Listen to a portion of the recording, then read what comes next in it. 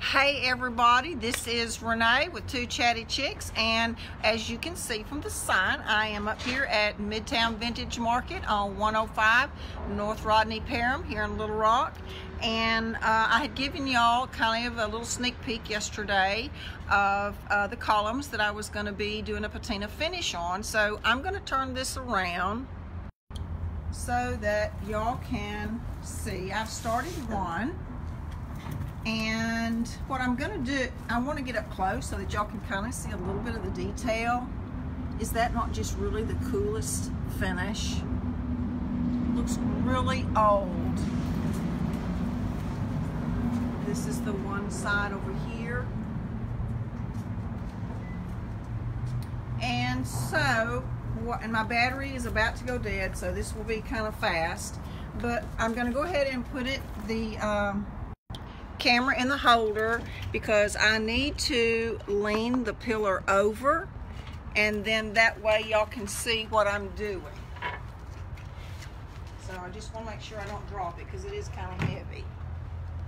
And as you can see, oh man, the sun is going to be a problem. I'll get y'all up here where you can see.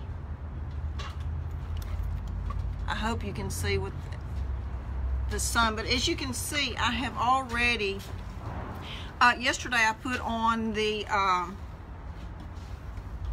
orange primer, and what that is the primer stops the oxidation process because the Metalsmith paints have metal particles in them, and whenever the patina sprays like this one hits the paint, then it causes an oxidization, and this is how you get the green and the turquoise, because I have a green spray patina finish, and then we have the turquoise patina. And what I'm using is I came back with also the gray primer, and I just kind of, and you're gonna laugh whenever you see my brush, it looks really bad, doesn't it? But hey, it worked, and I just pounced it on in all the areas because I didn't want that much of that color showing through. I really wished I could get y'all up higher or that you could see. Let me try and raise this up just a little bit. Okay, I didn't think about the sun being an issue out here outside, but it's just too nice to work inside, and I didn't want to carry these heavy things in. But I'm going to show y'all, I used the Mercury Metalsmith paint after I did the primer, and I let it dry.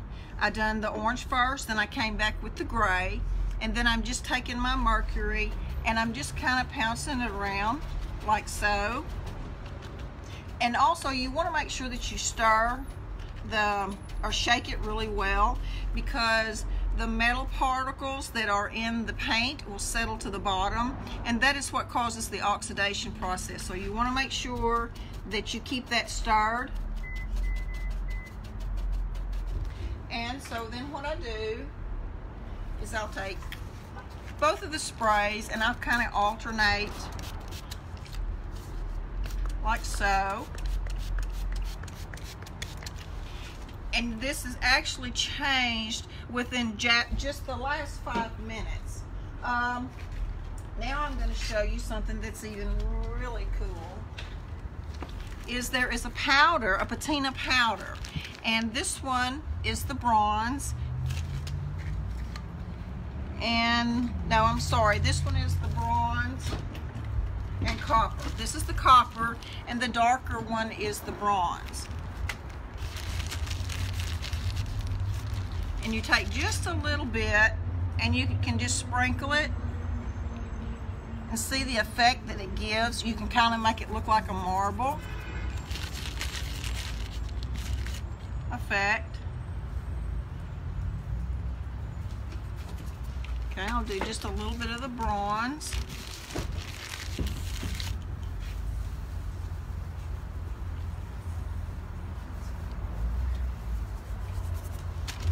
And then you can come back with your spray. See what it does to the copper. Isn't that cool? and it starts oxidizing, and it's a faster finish. And the reason I kind of laid the column down like this is so that it would kind of give a running effect. And whenever I get it to the point that I want, then I'll stand it up.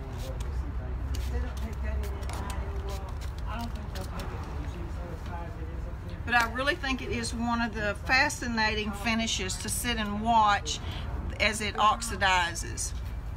But I had promised y'all that I would show y'all how to do that. So I wanted to do that before I got finished. And I've still got another whole one to do. And I just don't want my battery to go dead while I'm right in the middle.